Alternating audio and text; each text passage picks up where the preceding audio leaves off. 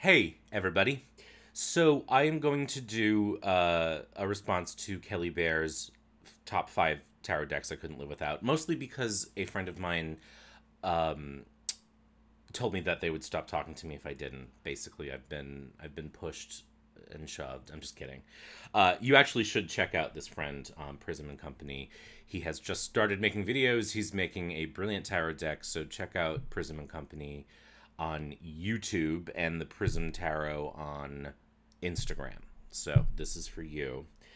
This was not as hard to do as I thought it was going to be because I can never make up my mind about anything. And so, actually, I'll talk about what the hardest choice was, and it was really just sort of a weird thing. But I made the decision based on sort of how I read and what interests me and what makes me happy. And it's also based on my mood, so this could totally change, next week. But let's start. There's no particular order to this at all. I would be delighted with each of these were I stranded on a desert island, although I don't know really what I would be reading about if I were, other than how to get the fuck off. So yeah. So the first one I have talked about many times as being one of my all-time favorite decks. It has lived in this little silk bag for almost... When did I get this? 2001. So, 18 years? It can vote now. This is the World Spirit Tarot, and this is one of the sort of original decks that featured any kind of diversity of any sort. This is the original edition. I have two copies of the original edition. I also have on the shelves behind me the new edition, which is available. You can get it on Amazon, actually. You can get it through the author's sites, too. I like both of them. I'm fond of the original. It's a little smaller. It's a little less glossy. But if you can't... Although this is not hard to find, and it's not super expensive... you can get the new version. So let's just show you some cards. I love this sort of... It's linoleum block print. It's really rich colors.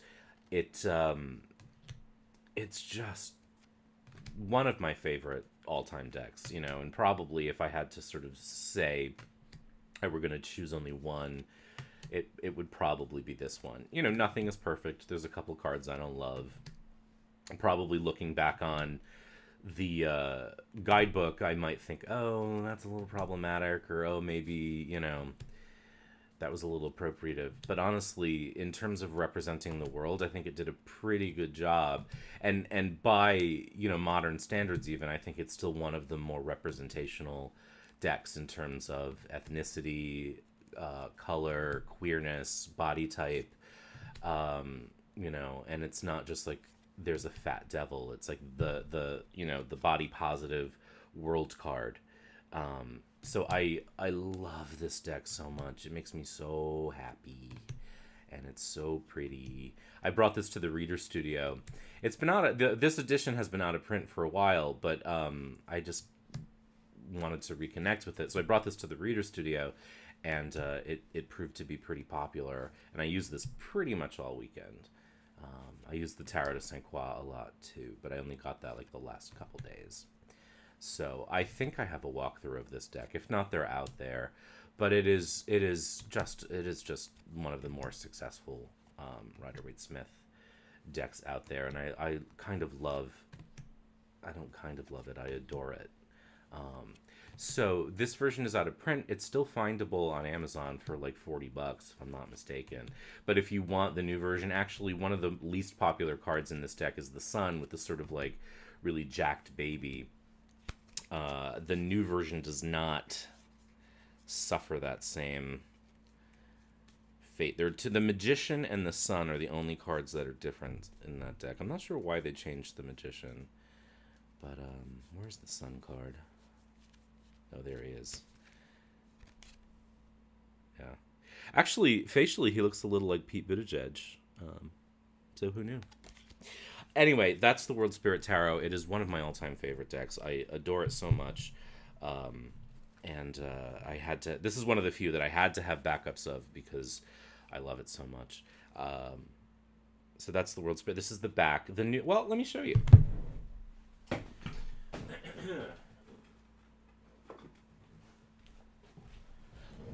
why not? It's my video. I can do whatever I want. This is the new edition, and it's a little bit bigger.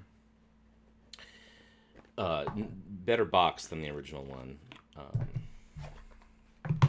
This is the new back, so it's not the same back. Doink. It's a little bit larger. Not substantially. It shuffles as well. It's just a little bit bigger. And the cardstock is slightly shinier. But it's not the end of the world. And then the... let me show you the Sun card. The coloration's a little darker. Again, you know, that happens with new printings of things. But it's still pretty great. And, you know, and if this is, like, the only version you can get, then you'll still, I promise, be happy with it. It really did do a good job. And I there aren't a lot of modern decks that I think have done as well. And if not, like, this is not token diversity. You know, there's a lot of different colors, including blue, of the people in the deck. And, it just, body types and queerness and that, you know, again, I don't know of any deck that's done this better.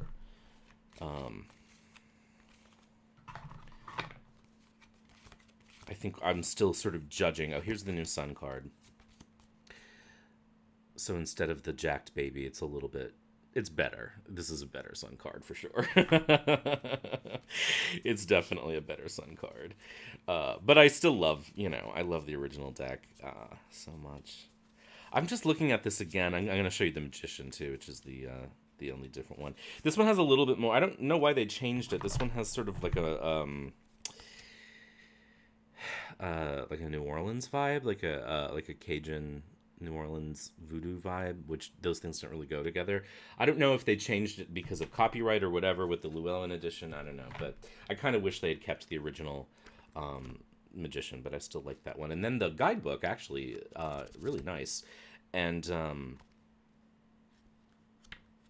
it's signed. And then Mary K. Greer wrote a foreword for it. And the World Spirit Tarot is so perfect to me. It's about as good a deck as I own. It's probably the deck. All right. QuickTime always freezes on me when I'm doing videos this way. Let us move quickly then so that it does not get further pissed off at me. This is going to be a nightmare to edit. All right. Next up is another one of my heart-singy decks, and this should probably come as no surprise to anybody. This is Corte de Tarocchi by Anna Maria D'Onofrio. Again, just a deck that makes my heart sing. It's a pip deck. It is an unusual shape. It's not going to look that good on this video because the coloration is very subtle. The one thing I would say about this particular deck is I wish it were a little more saturated, but that's such a small thing.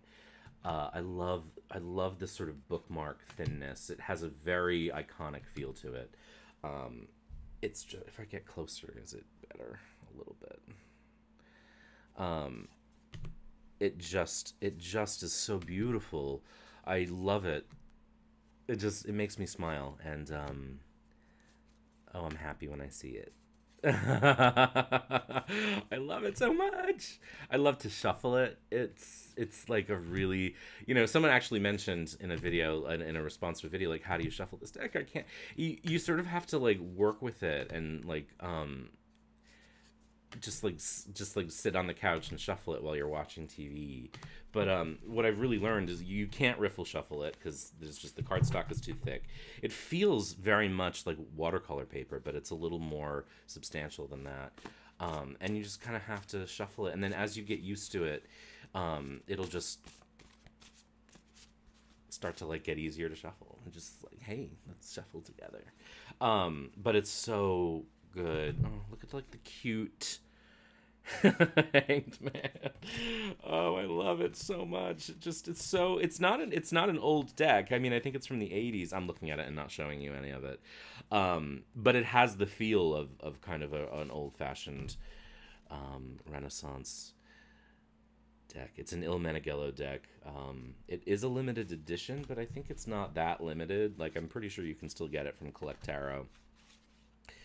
I love this Sun card with these like surprised bambinos.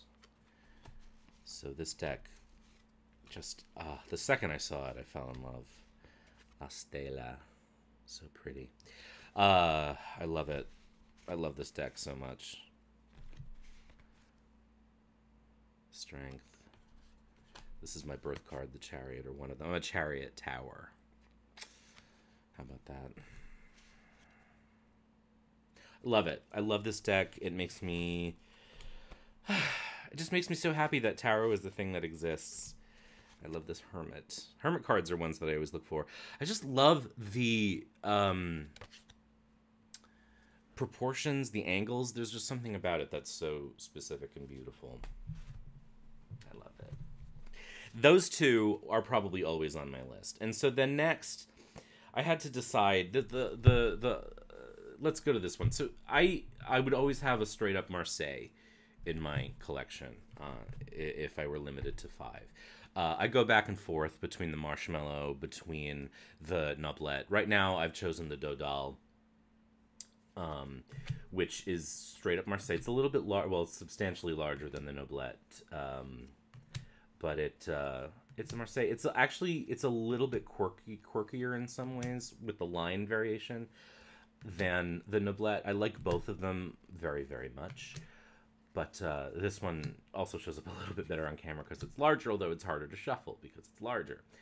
The CBD shows up a lot. The Tarot Millennium, they have all made the rounds. This is the one that I'm choosing for today. It's also the newest. But I just like the sort of wonkiness of the faces. It feels very of its time. And so that... is that Jean Dodal. I love it. I know that people think Marseille decks are ugly. I really used to too, and I just learned to love them. And like a good relationship, we've accepted each other for the bags under our eyes and our frumpy clothes. So that's the Dodal. That's a straight up Marseille. So the really hard one was like, do I pick something new? Because there's a lot of things that I would have included, like the Shadowscapes, that I love. But I felt like if I was going to have a straight up Marseille, I should have a straight up Rider-Waite-Smith because I learned. I cut my teeth that way, and I still read with Rider-Waite-Smith, even though I don't, exclusively read that way. And so I was like, okay, well then if I'm going to do that, which one do I pick? I have like a reproduction of the Pam A, which I'm principally using. Or do I just be creative and like not do that? Like let's be like the sexy modern reader that I am and like not pick a Rider-Waite-Smith. But I had to. And so the one that I chose ultimately was the University Books edition. And the reason I chose this is for a couple of reasons. One, it's funky. It's so 60s, 70s coloration. It's not even funny. It is so, it's like, it's almost tacky. And it's, it's color. It's like, what is going on? Oh, I love it though. Like what is with these blues? It's like electric blues from Hair. But I love it. I love one of the things that I've always loved about the Rider-Waite-Smith deck are its weirdnesses, are its imperfections, and this deck is definitely that. This is also the one that Frankie Albano based the Albano weight on and sort of his correction of it. It also has the pink ankh on the back, which I love. This is the edition that Rachel Pollack talks about being her first edition when she started reading in 78 Degrees of Wisdom, and that, of course, made me had to have it. And it took many years for me to find an affordable version of it, but I finally did. And the cardstock is wafer thin. Like, it's just... Part of me wants to scan it and have it printed on better cardstock so that I don't damage this vintage one. Now, this is not a first edition. It's come in different editions over the years. You don't really know because there's no date when this version was actually published, but that's that. So, oh my god. Like, the blue is so... Like, this deck is known for being really yellow. This version of this deck is blue. Come on. But it's so cool, and I love that sort of psychedelic realness of it. So, yeah. There are different versions I could have chosen, but this is the one I ultimately decided. that I would take. Another honorable mention that almost took the spot was the Grand Tarot Beline, which is another pip deck. But because I already had 2 pip decks, I figured I should pick 2 pip decks, 2 Rider-Waite-Smith decks, and then something that's neither of those. And so my final pick was a deck that I was not expecting. It was a deck that I was not even looking for. And it arrived at the right time in the right place for the right thing. And it's the Japaridza Tarot, which is out of print, but is coming back into print as I understand it. It's a weird deck. It's not Rider-Waite-Smith or Thoth or Pip. It's its own animal.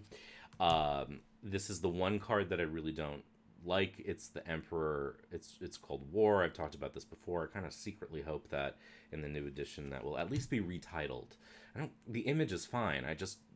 You need the Emperor in Tarot. To me, you need it. Even if you don't like him, you still need it because he's still there impacting our lives. And he's not always the bad guy, you know? Sometimes we need that structure. So I wanted something to include something that just was not like anything else. And I thought about the Margareta Peterson. I thought about the Chiminette. Neither of those do I use as much as this one. This one is a deck that immediately I could tell we were going to have a special bond. I don't tend to anthropomorphize my decks, but this one reads really well for me. And the art is really, primarily really breathtaking and strange and delicious. And I got this at the Reader Studio my first year. It was an impulse buy. I had brought principally only pip decks with me, and I needed something I learned quickly that had some visual language to it other than the pips, because we weren't really reading. We were using a lot of the images. We weren't really reading in the way that I would normally read, so I bought this. Actually, I wanted the 8 Coins Tattoo Tarot, and it was sold out at the Tarot Garden, so I'm like, well, just give me this one, whatever. And again, as things tend to happen, it turns out to be the right thing. Not wild about the back. It just does not fit the rest of the deck, but other than that, it's really, and that War card, it's such a beautiful deck. And I when I found out it went out of print, I went through hell and high water to find a backup copy, and I did. I got one, but it involved some work, and it is coming back into print. I'm curious to see if they're going to make any changes to it. I really just you don't have to change the image, US Games. Please just change the title, Nino Japaridza. Please, the title of the war. I have learned to interpret it in a way that suits my reading style, but I wish it could just be the Emperor. I'm not a big fan of retitling Trumps. I know that they're mired in all kinds of dreck from our fucked up history, but I still, even if we think about the Emperor as patriarchal, the patriarchy is still working on us, just in the same way that the Pope is still working on us. The idea of organized religion and systems, those things are still there, even if we don't like them, even if we want to move past them, they still impact us. We're not in that Aquarian world of not having leaders. And we need to have that represented in tarot. So those are my 5. That's the World Spirit, Corte de Tarocchi, the Tarot de Marseille, in this case the Dodal, Rider-Waite-Smith, in this case the Crazy Sexy 60s University Press, and then the Japaridza Tarot. I hope this was fun. I hope you're doing well, and let's talk soon. Be good.